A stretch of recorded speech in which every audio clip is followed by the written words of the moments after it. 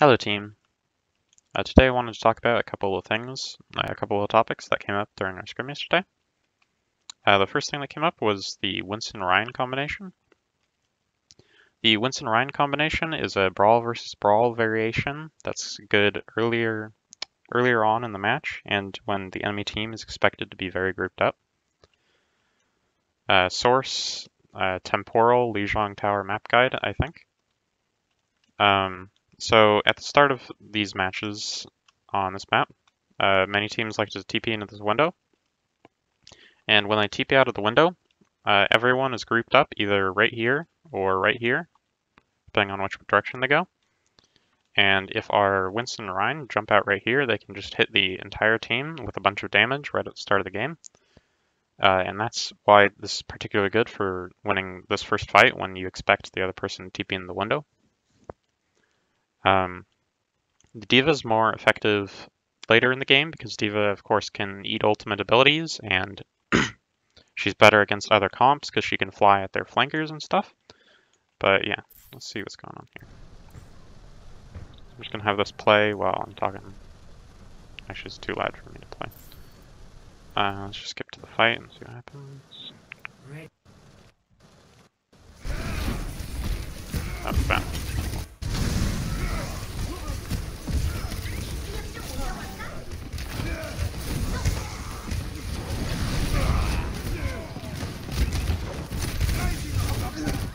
So our Winston got a ton of value for reasons mostly unrelated. But anyway. APG stated that shouldn't they be playing Doomfist, and that's correct. But Junkrat does essentially the same thing, so I didn't really feel like talking about it during our scrim. They both get value immediately after leaving the teleporter, as opposed to a Mei, who sometimes gets value, but not always.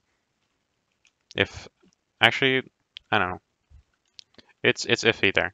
But the Winston Ryan is better for winning the first fight. I know that one for sure. The second thing was that Judge was playing Winston. Okay. I didn't know that. But someone asked if they were to swap to D.Va. I thought that was Zoo. And so now I'm questioning things. But in this case, if we were trying to say if we should swap the Winston to D.Va, D.Va would have been probably the better option if they had a Mei or McCree, because then you could eat the High Noon or fucking Blizzard names. Okay. But generally in this game, unless you're gonna get a ton of value with the swap, you don't really want to swap in this game. Because ultimate charge is super important. And I'll talk about situations where we are to swap at a different time. But just keep that in mind. Ult charge strong.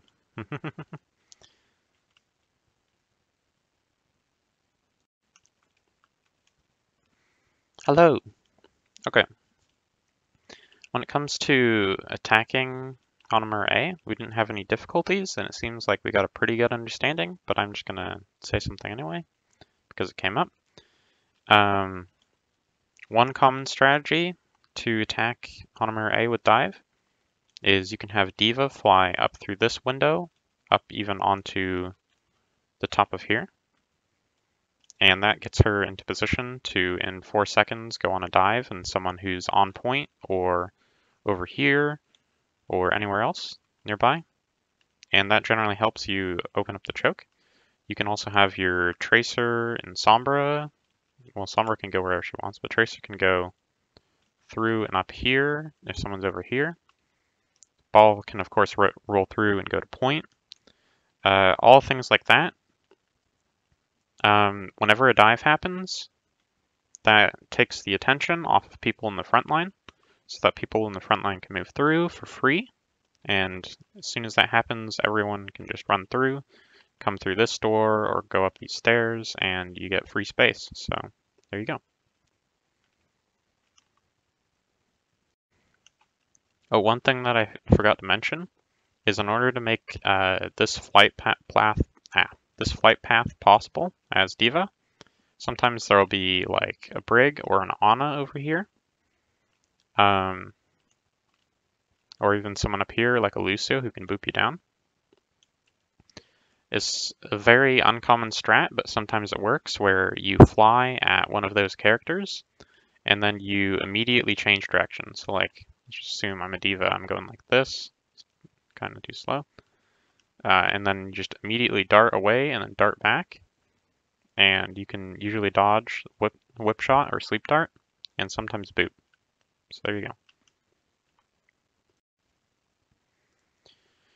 Okay, so this one's to Saucy specifically.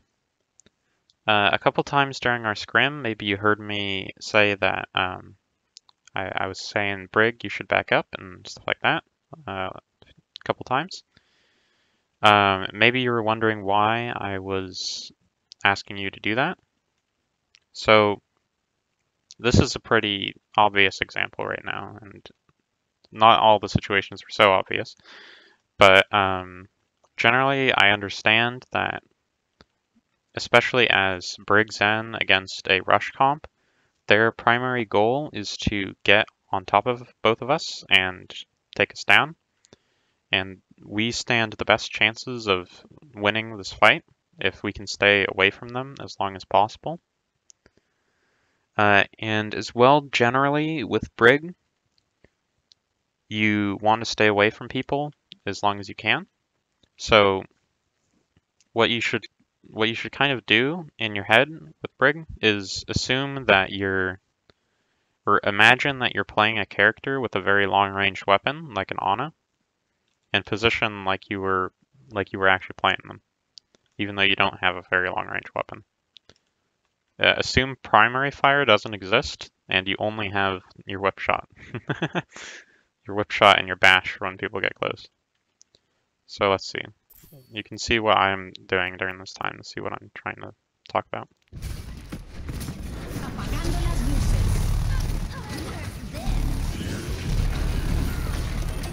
So I end up actually being able to escape there. But you probably saw it as well.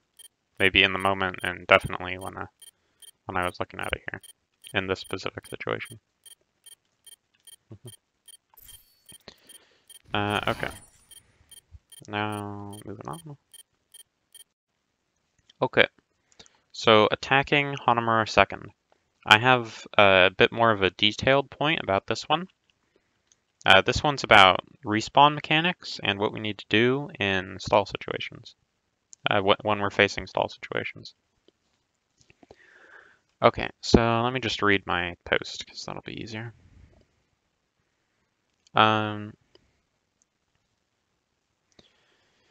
Defender respawn timers are increased as long as there are more attackers on the point than defenders, not by how many attackers are on the point.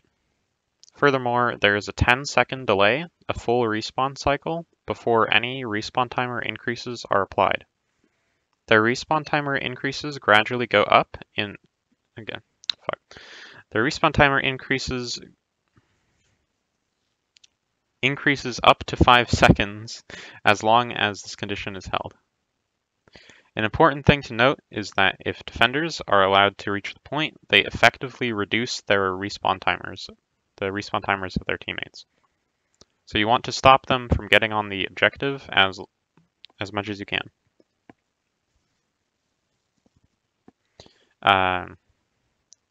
Okay.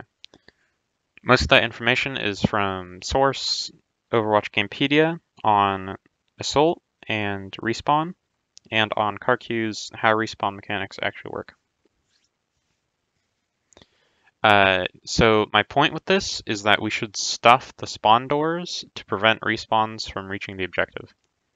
So what I mean by this is by physically placing ourselves near the spawn doors so that we can body block if we need it, and that we're in a good position to shoot players that are leaving it. So when they're leaving the spawn doors, they have to walk through a choke, right? And when they're walking through the choke, that gives you a much higher percentage chance of killing them, which will add 10 more seconds to their respawn, which is good strat. And And of course, you kill them, they don't go to point, and then they don't reduce the respawn times of their allies, essentially. What else was I going to say?